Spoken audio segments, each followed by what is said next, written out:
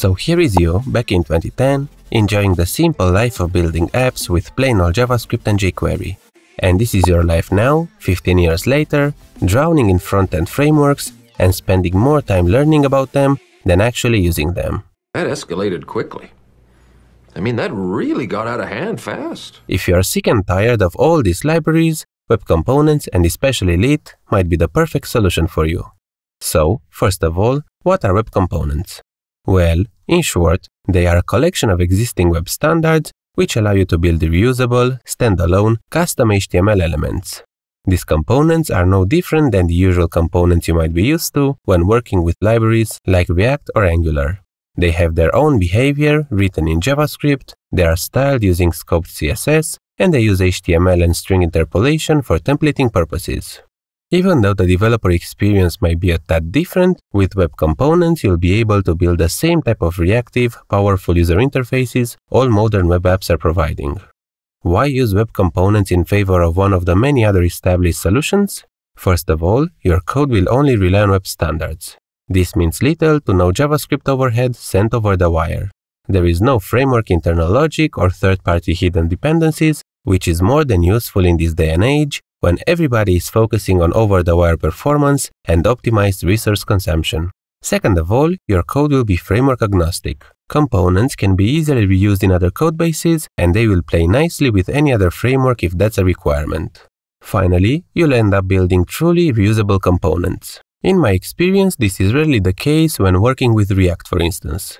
You really need to apply yourself to create standalone, isolated components there, but web components kind of force you to tackle things in a different manner. Okay, enough with the sales pitch for web components. The topic of this video is actually Lit, a lightweight tool that simplifies the way you build web components. They just announced their future version 3 release, so this is as good a time as any to take a quick look at the whole web component space through the Lit lens. In all honesty, working directly with web standards is somewhat tedious and boilerplatey. Lit will allow you to enjoy all the web components advantages while providing a much better developer experience. Here are some of the Lit's main benefits. First of all, it is simple, providing a straightforward reactivity model, declarative templates, and a handful of other thoughtful features aimed to reduce the boilerplate code.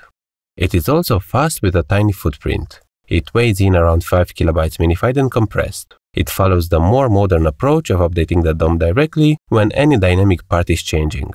In comparison, frameworks like Angular, React, or Vue are using a virtual DOM diffing strategy, which affects both the complexity of the code and the used memory.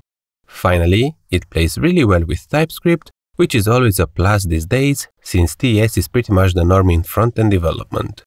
Despite it not being one of the popular kids, a lot of big established companies are using Lit in production to build shareable component libraries, design systems, or even entire websites.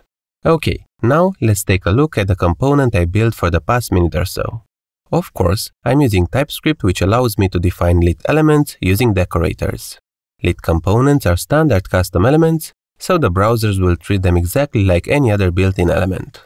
Then, using the CSS helper, I can define scoped styling rules for my component. Note that you have to assign the rules to a static styles class property, and Lit will take care of the rest.